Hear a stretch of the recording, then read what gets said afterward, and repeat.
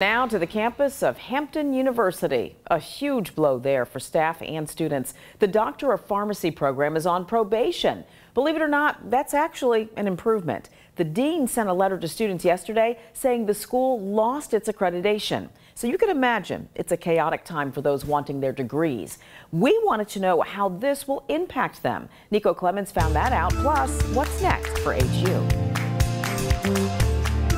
It's kind of like a sense of awe. Hampton University's pharmacy school is under a microscope. The Accreditation Council for Pharmacy Education placed the school's Doctor of Pharmacy program on probation today. But just yesterday, the school's dean wrote this letter saying the council withdrew the pharmacy program's accreditation.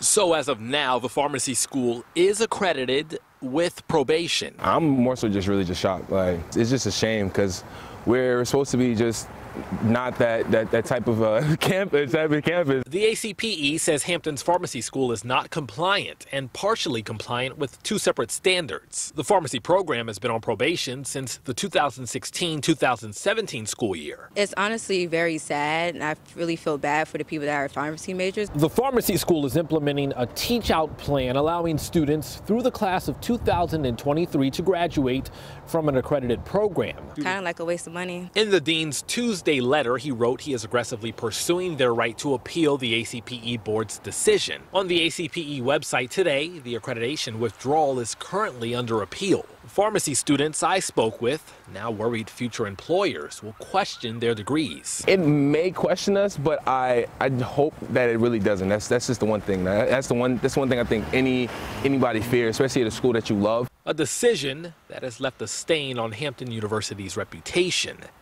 At Hampton University, Nico Clemens, 13 News Now.